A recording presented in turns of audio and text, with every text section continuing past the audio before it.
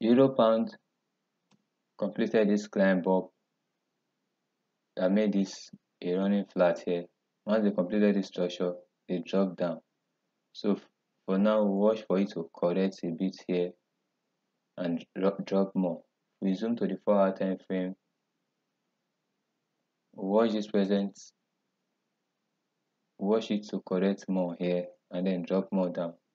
So if we zoom to the 1-hour time frame, we will allow this present correction they're attempting to make here. They make a structure here. Once they're through with this structure, it is sell on Euro pound. Sell is what you're after. They sell down. That's what we look out for. So we'll allow some time to pass for them to correct more here, before they give us the opportunity to sell down. So watch out for that.